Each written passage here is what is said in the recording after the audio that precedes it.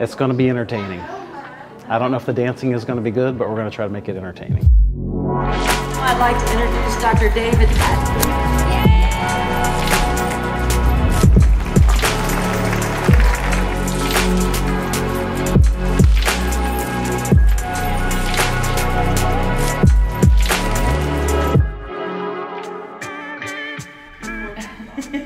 Well, if you listen, he put... So tell us why you're doing it. Well, I mean, obviously for the United Way, for a fundraiser, it's a fun thing to do. Just one more thing to add in and step out of my comfort zone, do something new. It's been fun so far. And I'll even drop the inhibitions a lot more on dance night.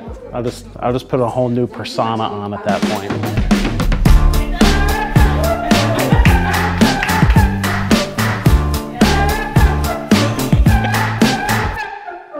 So I'm Christybomb. I've been here about 4 years now from New York City. I'm a fine artist. So I met Dr. Patton actually, well, he delivered my baby, first of all.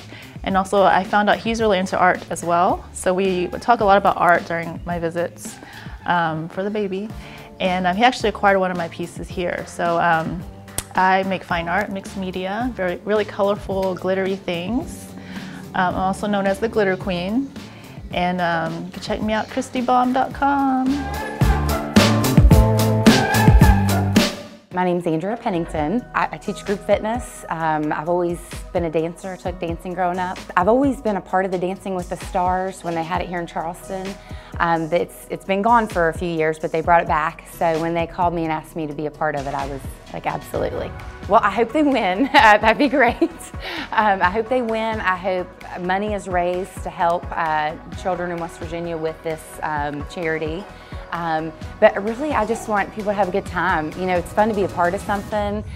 Charleston, anytime they do anything fun, I think it's good to be a part of it. So I'm excited for the night. I hope they just nail their routine, and I want them to be confident. I want them to be happy. I'm doing it for my daughter because I want her to see that I am a go-getter. I can go out there and do stuff even after having her. It's a new chapter of my life, my first child. So I want her to see that her mom can try new things and be fearless, and yeah. As physicians, sometimes we really get caught up in our jobs, and our jobs are hard, and but my kids are grown. This gives me an opportunity to do something else, to become a bigger part of Charleston as a whole, and also as the West Side. So it kind of fits in with what we're trying to do with the building, and everything else has just become more a part of Charleston.